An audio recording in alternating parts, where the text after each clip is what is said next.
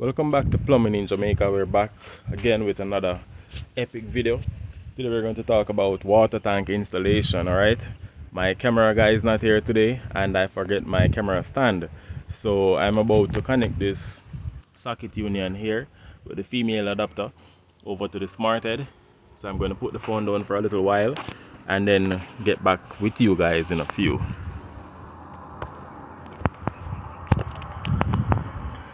Alright, so I'm about to connect this female adapter right here on the smart head, and it's basically a 1-inch female adapter, because on the smart head right there it's a 1-inch outlet. It's a very thick pipe, so I put the thread tape on it and then I'm going to screw on the female adapter now. Screw it on with my hand at first, see how far down it goes before using the groove joint pliers. Alright, so I'm about to use the groove joint pliers now. You want to put a little pressure on here when you're screwing on the female adapter so you don't break anything. You do it one joint at a time. Turn, break, turn, break, turn, break, turn, turn, and you want to tighten it until it covers that area that it's screwed onto. But at the same time, you don't want to over tighten it, because as I said, you wouldn't want anything to break. So you're gonna tighten it as much as possible. That should do the job. Now I'm about to connect back my socket union, which is right here. There's a rubber on the socket union. If this is not on a socket union, it will never work properly.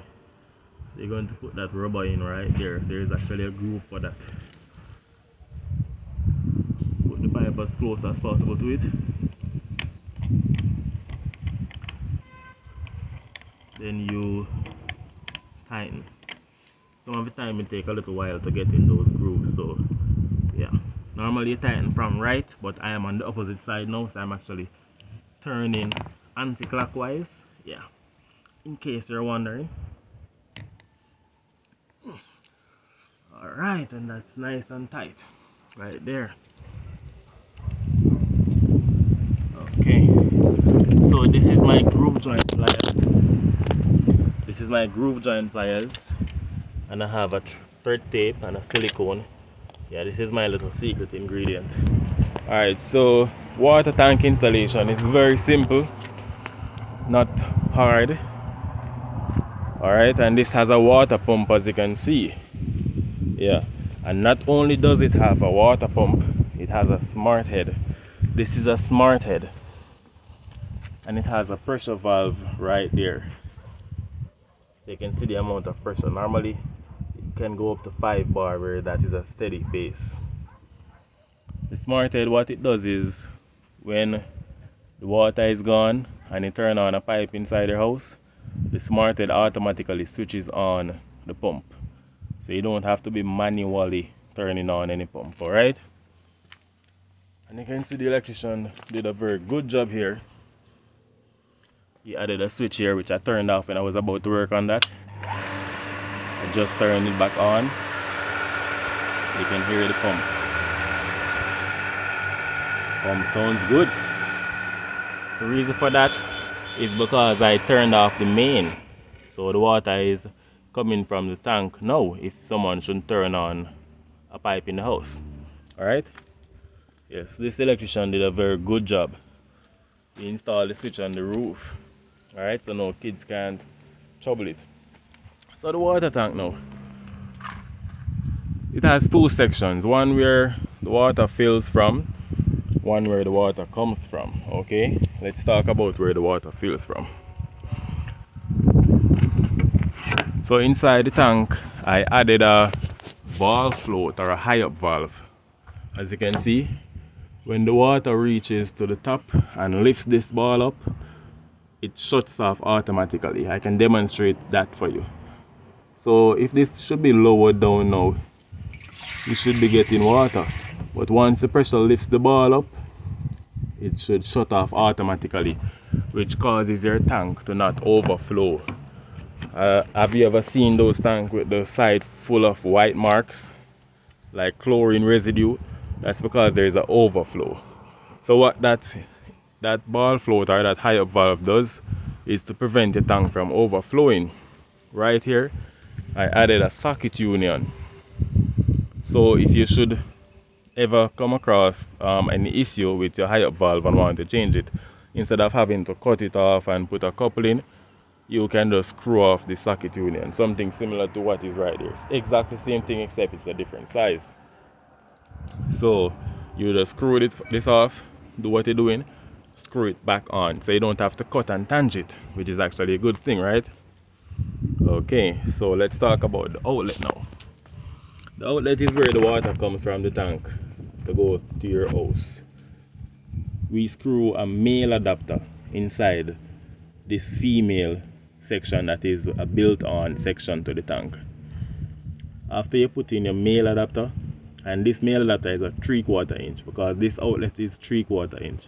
After you put in a male adapter, you put a piece of pipe in it, then make sure you add a lock off. Always ensure that you add a lock off to exactly where the water is coming from the tank. So if anything should go bad, you can always turn it off and then do what you're doing, turn it back on, which is what I did when I was fixing that issue right there a while ago.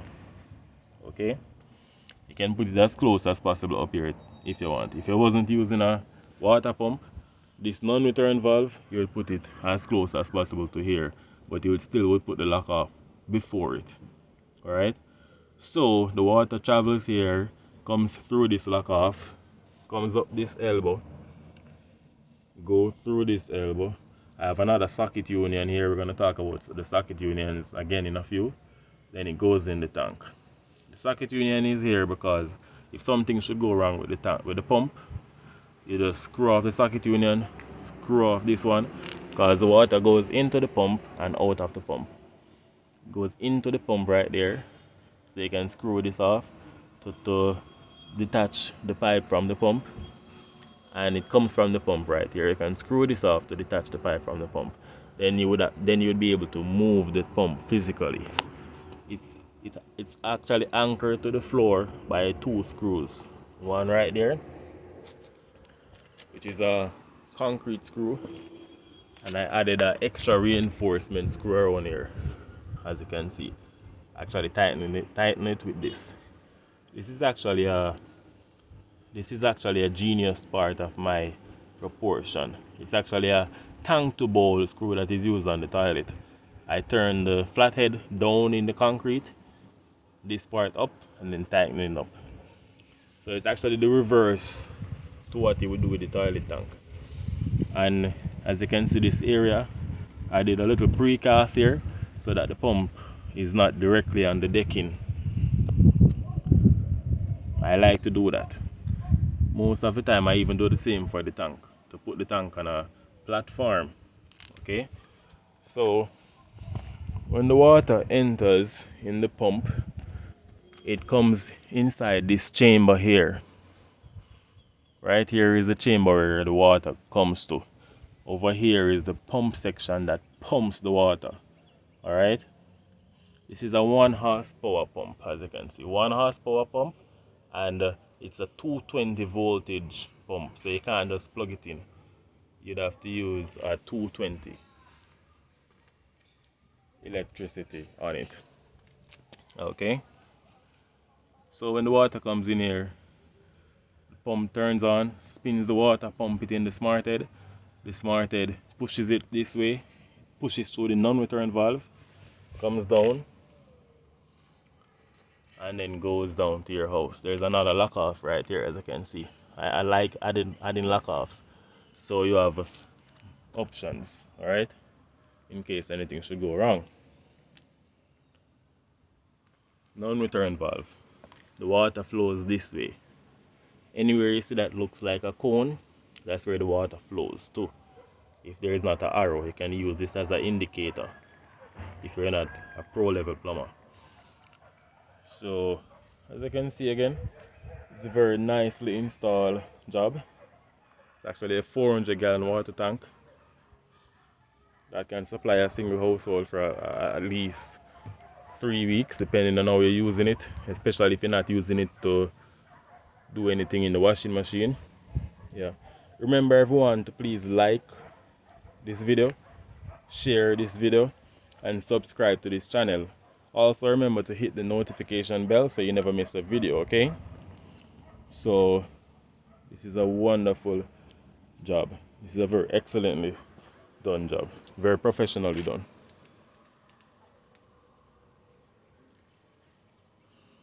Alright, so this is Plumbing in Jamaica. And if you want to reach us, you can always WhatsApp us at 330-8029. Okay? Alright, so there you have it. Water tank installation with a pump connected to it. Yeah. Take care everyone. Have a blessed day now.